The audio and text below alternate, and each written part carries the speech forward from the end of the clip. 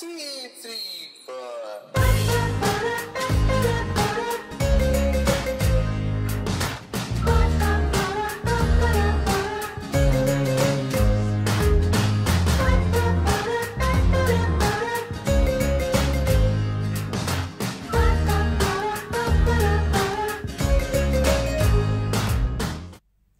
Welcome to Groundbreakers. I hope you've all had a good week.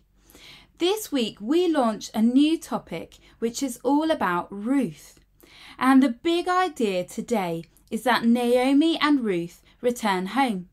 And the big point that we want you to get out of this session today is that God still has a plan. So let's pray before we start. Lord God, we pray that you will be with us today as we learn more about you. We thank you for your word and for the story of Ruth and Naomi. Lord, help us to learn more about you and more about how we can live for you. In Jesus' name, Amen. Enjoy the session. It is now time for this week's big story. And this is based on Ruth chapter 1, the story of Ruth and Naomi. There was once a time when the judges ruled in Israel, and a terrible famine came upon the land.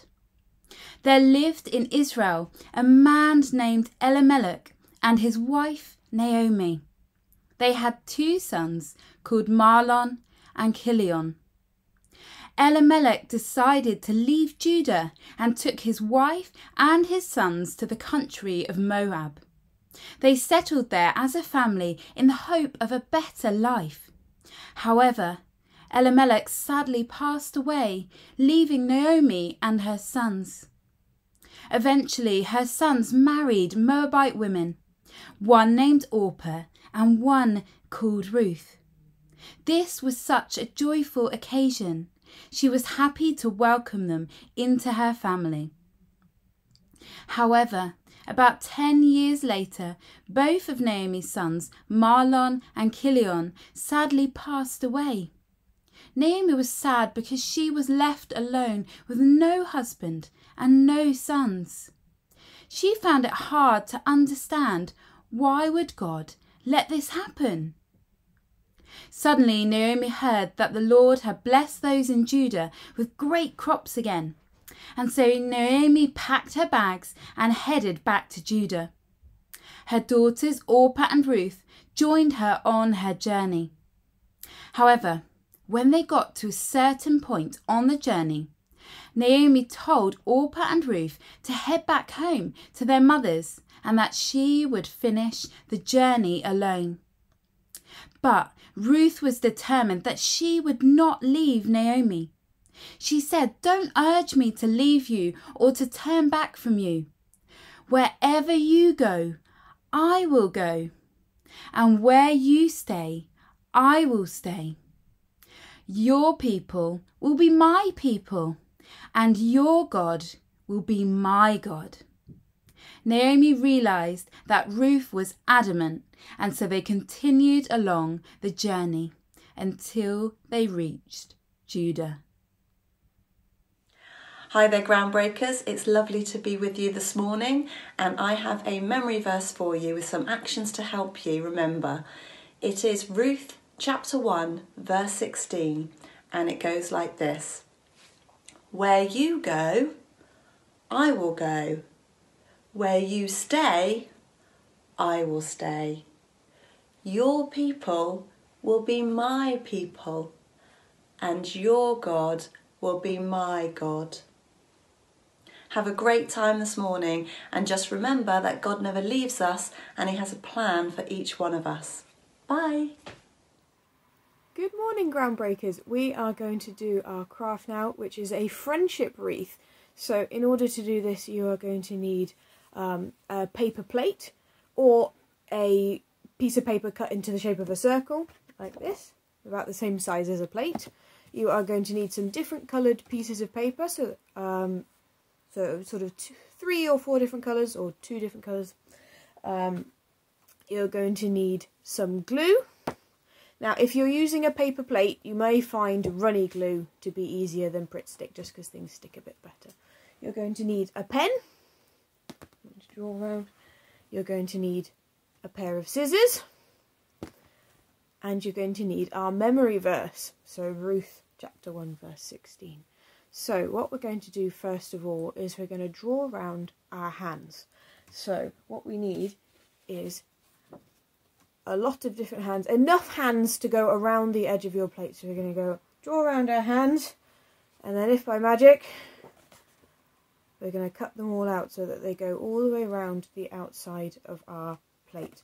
So what I'm going to do is we're just going to put a little bit of glue on the back of our hand here, just on the bottom bit. We don't need to go all the way up because that will get very messy very quickly. Pop the lid on that. Now, with our circle, we're going to just pop it around the edge. Now you're going to want to leave the middle bit free because we're going to need that bit later. So what you're going to then do is you get all your hands that you've cut out and you're going to put them all the way around the edge of the plate. There we go. So you will eventually end up with, here's one I made earlier, a wreath that looks a little bit like this. Oh, let's get it the right way up. Now, as you can see, if I can get this nice and close, I've written our memory verse in the middle. It'd be really good if you could too. And around the outside, on each of our hands, I have written one word that I think means that you are a good friend. So, I've put patience and love and kindness and trust. So you can write down different words, so one for each hand that you think will make up a good friendship, or what makes you a good friend. So I look forward to seeing all your wreaths, and I hope you enjoy making one. See you later, Groundbreakers. Hello, so we are going to be talking about Ruth chapter 1, and I will just kind of recap on what we've learned from our video on it, and just kind of, we're going to look at it in a little bit more depth, okay? So, in the town of Bethlehem lived a woman named Naomi, who lived there with her husband and her 2 sons. There was a great famine in Bethlehem where she lived, and a famine basically means there wasn't enough food for people to live. So because of this, Naomi and her family moved to a place named Moab, where there was more food. While in Moab, Naomi's husband sadly passed away, leaving her 2 sons and herself. Later, Naomi's sons got married. They both got married. One married a lady called Orpah, and the second son married a woman called Ruth. After some time, both of Naomi's sons also sadly passed away, leaving Naomi, Orpah, and Ruth not knowing what to do. This time was very sad for these 3 women. They must have felt like God had abandoned them or had forgotten about them. We can sometimes feel like this when we're struggling in life, or how COVID is affecting our lives. We can feel like God has maybe forgotten about us or has abandoned us, but as we learn later on in the book of Ruth, and as our big point says, God still has a plan. And that is just so incredible that despite what's going on in our lives, if things are going wrong, we know that God still has a plan. So he knows what he's doing and he is in control. So if we're just going to go back to looking at the story of Ruth. So Naomi heard that in her hometown Bethlehem, God had provided them with food. So Naomi made the decision to move back to Bethlehem. Naomi knew that Orpah and Ruth would probably have a better life if they returned back to their families. So Orpah went back to her home with her parents and her family. But Ruth refused to leave Naomi on her own. Ruth said to Naomi in verse 16 of chapter 1, "Don't urge me to leave you or to turn back from you. Where you go, I will go. Where you stay, I will stay. And your people will be my people, and your God will be my God." Ruth could have started a new life. She could have remarried and had her own family and lived quite happily. But her love for her mother-in-law, and most importantly, her love for God, made her stay with Naomi. Ruth shows us here that despite what may happen to us, despite any pain or suffering that we may experience on this earth, God still has a plan. And He will use our situations and the things that we're going through for good. And most importantly, He will use these situations to show all of those people around us how good and how loving He is. I just want to encourage you that this is a hard time that we are all experiencing, not being able to go to school or possibly not being able to see our families or our grandparents, but we can trust that God, like He does for Ruth, He will work all of these things that we are going through together for our good.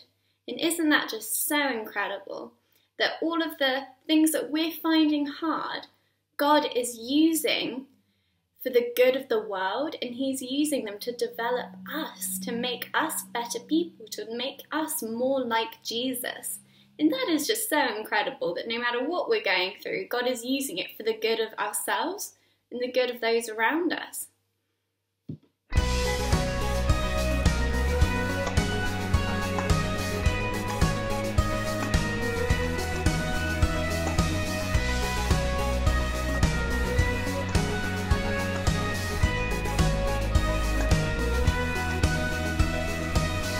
From the breaking of the daylight, help us see the world through your eyes, finding beauty in the broken, trusting promises you've spoken. You've got plans to give us a future and a hope. We are not forgotten, we are not alone.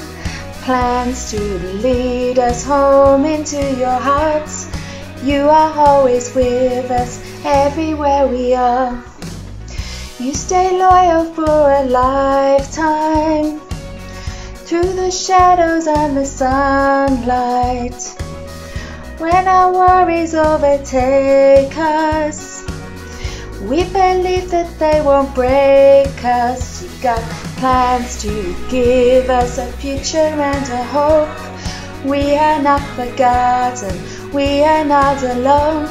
Plans to lead us home into your hearts. You are always with us everywhere we are. On and on, your love will never stop, shining down upon us, never letting up. On and on, your love will see us through. Even in the shadows, we will trust in you. Got plans to give us future and a hope. We are not forgotten, we are not alone. Plans to lead us home into your hearts. You are always with us everywhere we are. You've got plans to give us a future and a hope. We are not forgotten, we are not alone. Plans to lead us home into your heart. You are always with us everywhere we are. You've got plans to give us a future and a hope. We are not forgotten, we are not alone. Plans to lead us home into your heart. You are always with us everywhere we are.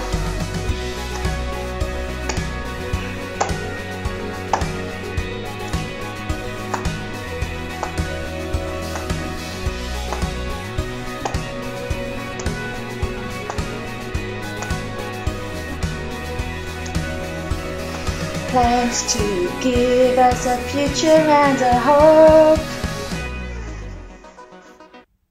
Wow, what a wonderful session it has been today. I hope you really enjoyed doing the craft and singing the worship song and learning more about the story of Ruth. So let's pray as we finish today. Lord God, we thank you for all that we've learnt today about the story of Ruth.